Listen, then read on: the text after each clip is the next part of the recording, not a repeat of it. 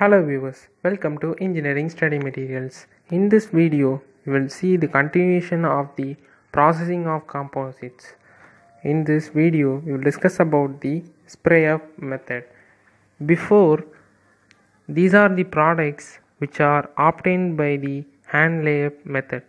This is a thick composite wall, a dome shape, and doors. These are all the products obtained from the hand layup process. Here comes SprayUp method.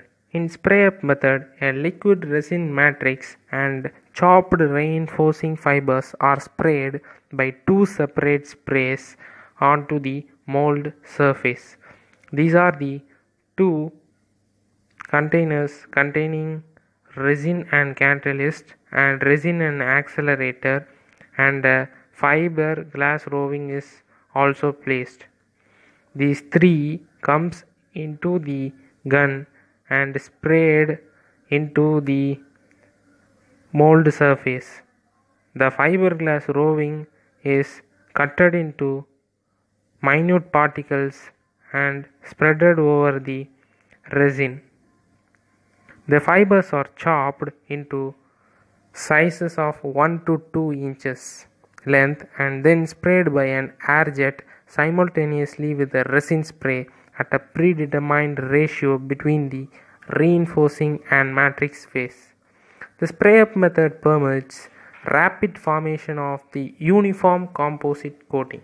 However, the mechanical properties of the material are moderate since the method is unable to use continuous reinforcing fibers.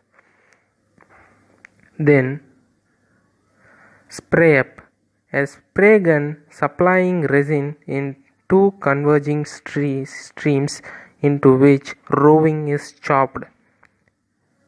Here, the roving comes, the chopper cut these roving into small pieces of 1 to 2 inches, and a catalyst, resin and accelerated resin is sprayed onto the mold surface by the time the chopped fiber is spread over the resin.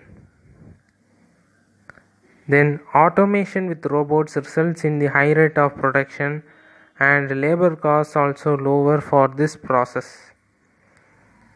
In SprayUp process, the chopped fibers and resins are sprayed simultaneously into or onto the mold, that is within the mold or outside the mold. The applications are lightly loaded structural panels, example caravan bodies, truck fairings, bathtubs, small boats, etc. In hand layup process that we discussed in before video, the catalyst and accelerators are used. The catalyst is a substance added to the gel coat or resin to initiate the curing process. Accelerator is a compound added to speed up the action of the catalyst in a resin mix. Curing is done at room temperature or high temperature in an oven. Advantages of the hand layup and SprayUp process. In both the process, the tooling cost is very low.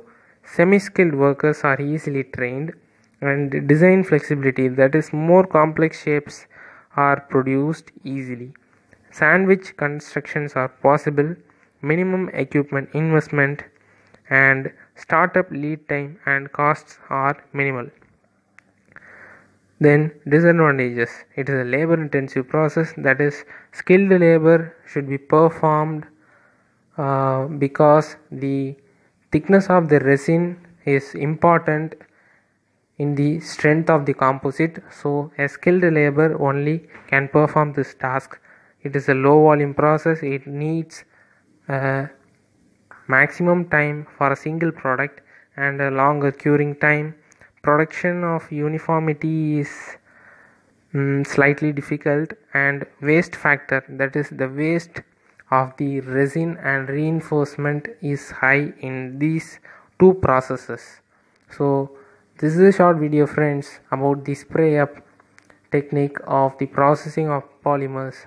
So if you like this video, please click the thumbs up button and share this video to your friends to gain knowledge, and subscribe this channel for more videos. So thank you for watching.